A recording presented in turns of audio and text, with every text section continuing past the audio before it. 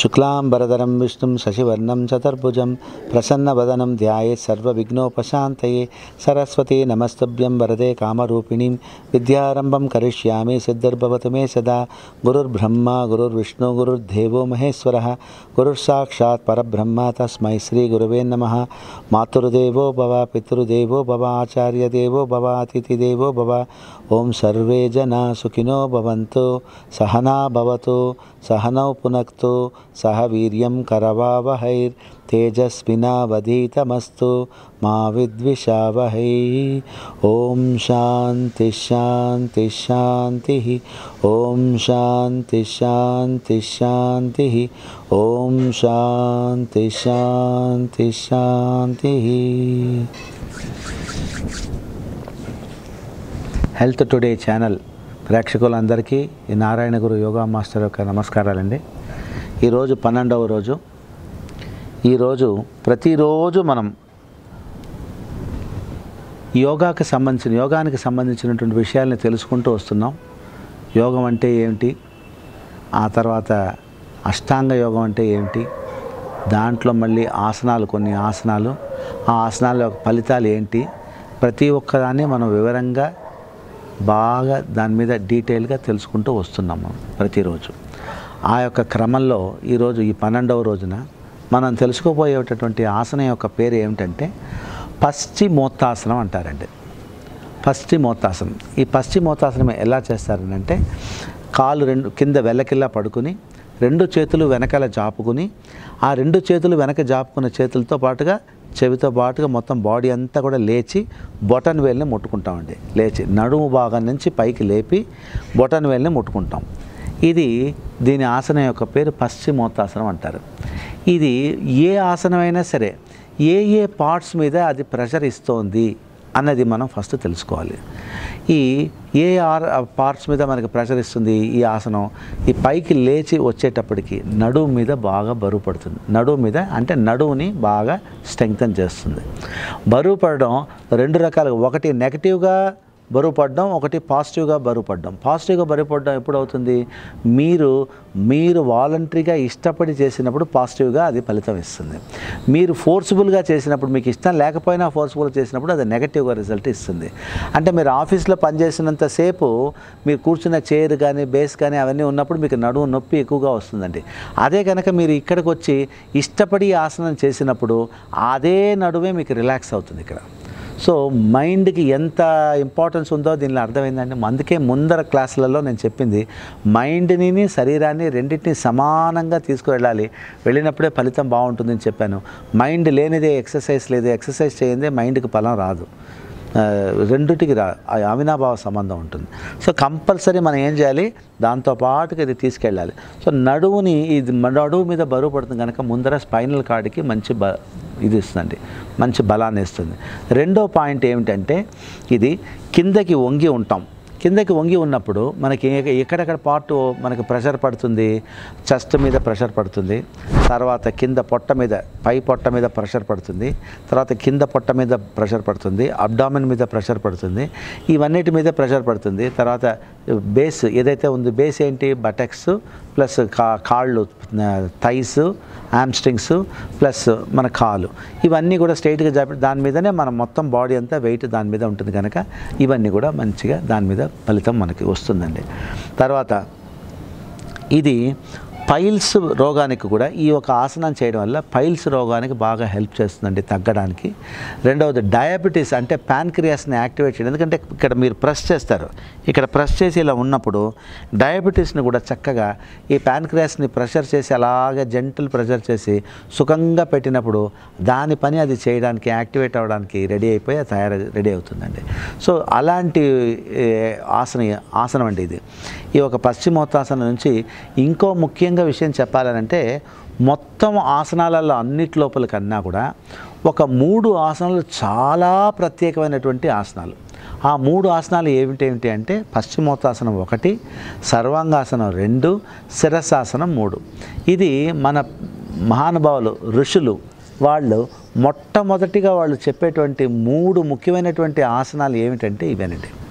పశ్చిమోత్తాసనం దానిలో 1, అంటే ఎంత గొప్ప ఆసనమో చూసుకోండి అది మీరు. పశ్చిమోత్తాసనం, సర్వాంగాసనం, తర్వాత శిరసాసనం. ఇది 3 కూడా మొట్టమొదటే మన ఋషులు మనకి చెప్పినటువంటి చాలా ముఖ్యమైనటువంటి ఆసనాలు ఇవి అని చెప్పినటువంటి ఆసనాలు. ఒకవేళ మనకి ఇవన్నీ నేర్చుకున్న తర్వాత మనకు బాగా వచ్చేసిన తర్వాత టైం కనుక ఒకవేళ లేకపోతే అట్లీస్ట్ ఈ 3 ఆసనాలైనా చేసుకుని వెళ్ళామంటే మన బాడీ మన ట్రిమ్లో ఉంటుందండి. సో అందులో ఆ 3 ఆసనాల్లో ఈ ఒక్క ఆసనం అనేది చాలా ముఖ్యమైన ఆసనం. ఇంకొకటి, ఈ ఒక్క ఊపిరితిత్తులు ఇప్పుడు మన ప్రెషర్ ఇవ్వటం వల్ల లంగ్స్ చక్కగా పనిచేస్తాయండి. ఆస్తమా కంప్లైంట్ ఉన్న వాళ్ళకి కూడా ఇది చాలా బాగా పనిచేస్తుంది. ఫస్ట్ కొంచెం వీజింగ్ ఈ ప్రాబ్లం ఉన్నప్పుడు కొంచెం ఇబ్బందిగా అనిపిస్తుంది, కానీ స్లోగా మీరు కనుక ప్రాక్టీస్ చేయగా ఏమవుతుంది, ఊపిరితిత్తులు అన్నీ కూడా ఫ్రీ అవుతాయండి. ఏమేమంటే అబ్స్ట్రక్షన్స్ ఉన్నాయో అబ్స్ట్రక్షన్స్ అన్నీ పోయి చక్కగా క్లీన్గా తయారవుతుంది. లంగ్స్ క్లీన్ అయిపోయిందంటే రోగం తగ్గిపోయిందండి. అందువల్ల తగ్గాలనంటే మనం యోగానికి రాక తప్పదండి. యోగం అనంటే ఏం లేదు, బాడీని హెల్తీగా పెట్టుకునడం, మైండ్ని హెల్తీగా పెట్టుకోవడం, 2 విషయాలు. ఈ 2 విషయాలని ఖచ్చితంగా మనం చేసుకుంటూ వచ్చామంటే ఇహానికి పరానికి రెండింటికి ఉపయోగపడేది ఇది ఒక్కటేనండి. ఇంకేది ఉపయోగపడదండి. ఇగల్లోనూ ఉపయోగపడుతుంది, జీవితానికి కావాల్సినటువంటి గైడెన్సు, మన సపోర్టు, బలము అన్నీ ఇస్తుంది. పరానికి ఇదే సహాయపడుతుంది. అంటే మనం చనిపోయిన తర్వాత మనం ఎక్కడ గమ్యం చేరుకోవాలో ఆ దానికి వెళ్ళడానికి కూడా దారి చూపించి, దానికి తర్వాత కూడా మనం ఏం చేసుకోవాలన్న దాన్ని ఇక్కడే మనం చేసి నేర్చుకుని మనం పెట్టుకుని ఉంటాం.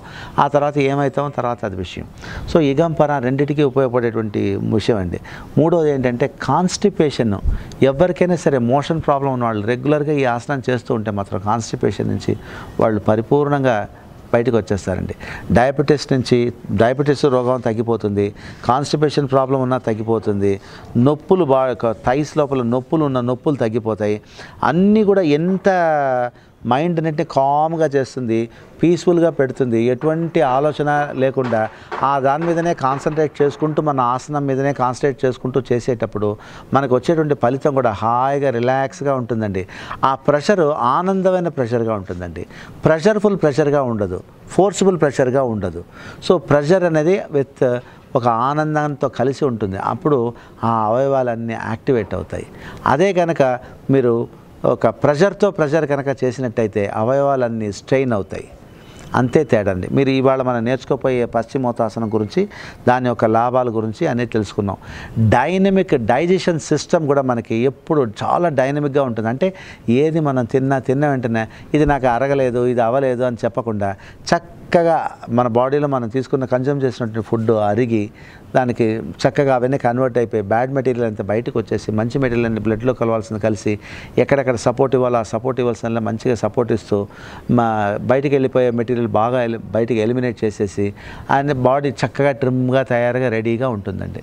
సో అంత గొప్ప ఆసనం. అందుకే ఋషులు ముఖ్యంగా చెప్పినటువంటి 3 ఆసనాల్లో ఈ ఒక ఆసనం ముఖ్యమైన ఆసనంగా ఉండిపోయింది, పశ్చిమోత్తాసనం. ఇప్పుడు ఈ పశ్చిమోత్తాసనం మనం ఎలా చేయాలో తెలుసుకుందాం.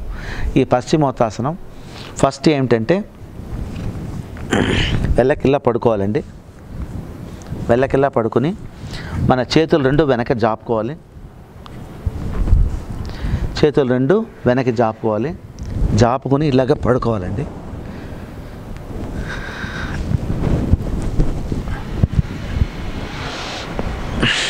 ఇలా 2 చేతులు వెనక్కి జాపేసుకొని ఈ 2 చేతులు చెవులు రెండింటిని ఆంచుకుని ఉండాలండి. ఆర్మ్స్ 2, ఈ ఆర్మ్స్ 2 చెవులను ఆంచుకుని ఉండాలి. ఆనించుకుని అలాగే లేవాలండి. లేచి మనం బొటన వేళ్ళని ముట్టుకోవడానికి ప్రయత్నించాలి. ఇట్లా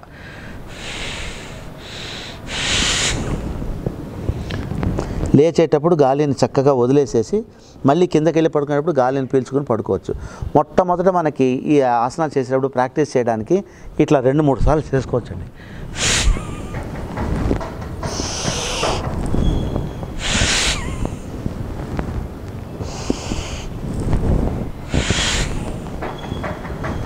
ఇలా మనం ప్రాక్టీస్ చేసుకోవచ్చు.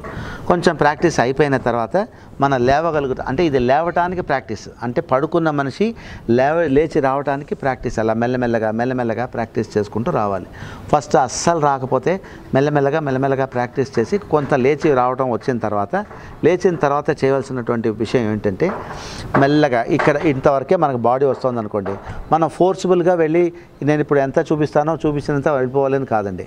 ఒకసారి టోటల్ ఆసనం మీకు చూపించేస్తే చేస్తాను. తర్వాత దాన్ని ఎట్లా కంట్రోల్గా చేయాలన్న మాట తర్వాత నేర్పుతానండి. ఇక్కడ చూడండి, ఈ ఆసనం చేసేటప్పుడు ఈ 2 వేళ్ళని బొటన్ వేలు దగ్గర పట్టుకొని గాలి అంతా బయటికి వదిలేయాలి.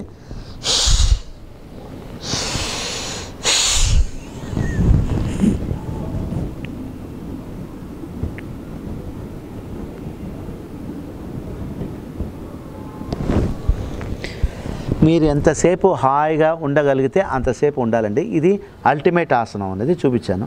ఇప్పుడు అల్టిమేట్ ఆసనం వచ్చేయాలని చెప్పి దీనికోసం మీరు ప్రయత్నం చేసి ఉండాలి. దీనికోసం ప్రయత్నం చేయాలండి. కానీ ఎత్తుతూనే దానికోసం వెళ్ళకుండా సపోజ్ ఇంతవరకే మీకు వచ్చింది, ఇంతవరకే ఉండడం ఎలా? స్పైనల్ కార్డ్ని మాత్రం బెండ్ చేయకండి, ఇట్లా బెండ్ చేయకండి. దాన్ని కూడా స్ట్రైట్గానే పెట్టుకొని ఇది ఇంతవరకే వచ్చింది, ఆ చేతి ఇంతవరకే ఉండండి. ఉన్న తర్వాత ఫర్దర్ స్టెప్కి వెళ్ళాలి కదా. ఆ ఫర్దర్ స్టెప్కి వెళ్ళడానికి ఏం చేయాలి? ఇక్కడి నుంచి గాలి వదిలేయాలి, పీల్చుకోవాలి.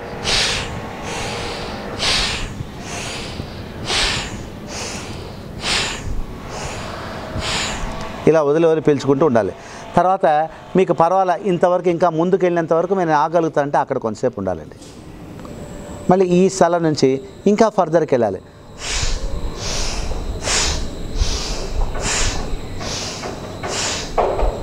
మళ్ళీ ఇక్కడ ముట్టుకునే స్టేజ్ వరకు నేను ఉండగలుగుతా అన్నప్పుడు జస్ట్ అలా ముట్టుకుని అలా ఉండాలి కొంతసేపు. మళ్ళీ పెయిన్ వచ్చింటే తీసేసి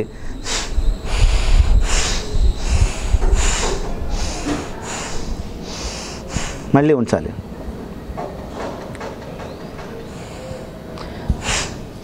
తర్వాత ఇంకా ఇది కూడా వచ్చేసిందంటే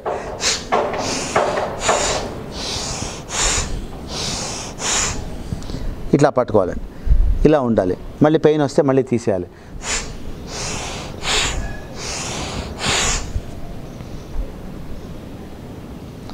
మళ్ళీ వదిలేయాలి.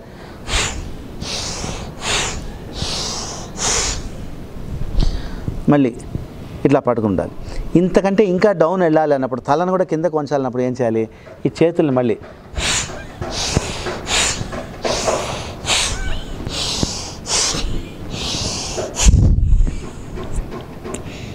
ఇట్లా ఉంచాలండి కొంచెంసేపు. అప్పుడు తలను కూడా కిందకు ఉంచి పెట్టాలి. ఇప్పుడు ఇలా ఉంచడం వల్ల మనకేమవుతుంది? ఇప్పుడు తల కొంచెం కిందకి వెళ్ళి ఉంటుంది, ఇంతవరకు వెళ్తుంది చేతులు. అలా వెళ్ళగా ఫ్లెక్సిబిలిటీ పెరుగుతుంది. ఫ్లెక్సిబిలిటీ పెరగని మనకి బాగా ముందుకు వంగడానికి అవకాశం ఉంటుంది. అప్పుడు దీన్ని ఇది పట్టుకుని, బటన్ వెంట పట్టుకుని ఈ చెయ్యి ఇంత దూరం వెళ్ళిపోయింది అన్నప్పుడు మనకి వంగడానికి మనం ప్రయత్నం చేయొచ్చు.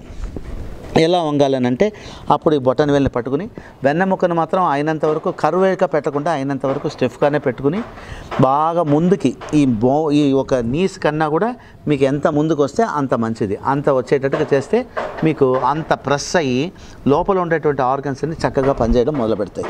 కానీ ఫోర్స్ఫుల్గా చేయకూడదు, ఆనందంగా చేయాలి.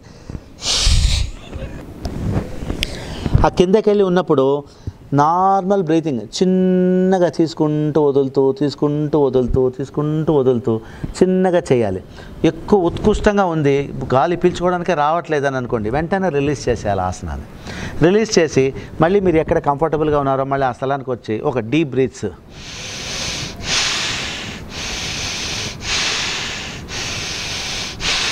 Deep breath in breath out చేసుకున్నంటే మళ్ళీ రిలాక్స్ అయిపోతారు. అప్పుడు మళ్ళీ సెకండ్ టైం ప్రయత్నం.